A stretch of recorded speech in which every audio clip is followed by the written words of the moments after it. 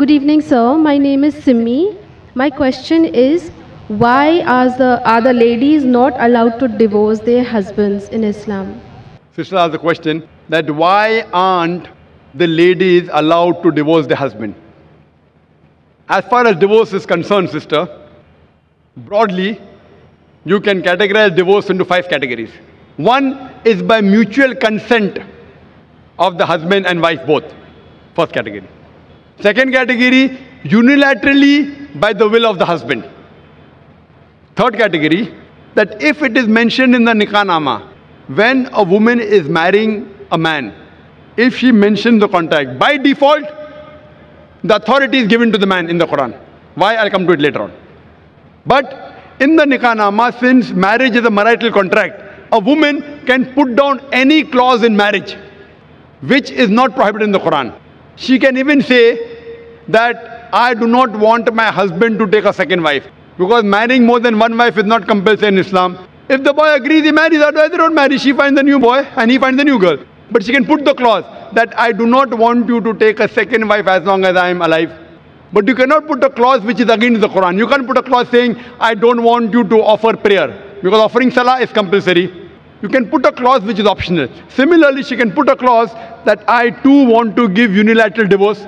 It's called as talaq-e-tawfeed or isma. Third category. Fourth category is if she does not mention in the clause, but yet she wants divorce, she can request the husband, I don't want to stay with you. She can request the husband to give divorce. That's called as qala. And the fifth category, if the husband does not agree and if the husband ill-treats her, she can go to the qazi, she can go to the judge, and she can take nikah-e-fask. That means nullification of the marriage. If the husband ill-treats her, does not give her her rights, she can go to the judge and she can nullify the marriage.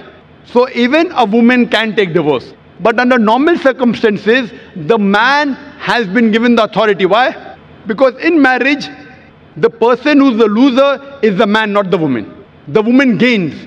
If you heard my talk last week on last Saturday, in the talk, Women's Rights in Islam, Subjugated or Protected, I mentioned that during marriage, the woman is on the receiving side. The Quran says in Surah Nisa, chapter 4, verse number 4, that give to the woman in marriage a marital gift, mahr.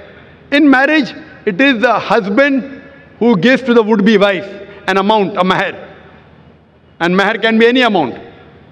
So imagine, before she's married, it's the duty of the man, duty of the father and the brother. After she's married, it's the duty of the husband and the son to look after lodging, boarding, clothing, all financial aspects. And if divorce takes place, it's the duty of the parents to look after her. If not the parents, it's the duty of the society to look after her. If not the society, it's the duty of the Islamic State to look after her. So she's financially secured. If divorce takes place, the man gives the divorce, he loses the mahr. But the woman, she's on the receiving end. Now, she has a chance to get married. Once she gets married, she gets new mahr. And the man, when he has to marry another woman, he has to give new mahr.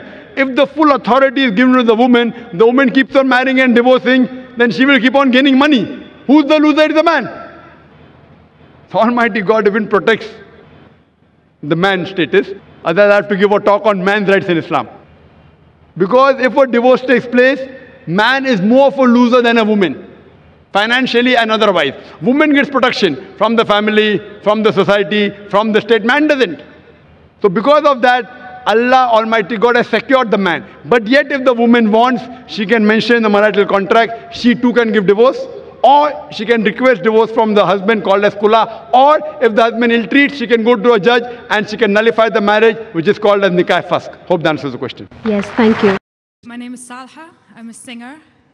Just wondering about the difference in Islam and Christianity about death and resurrection of Jesus, peace be upon him.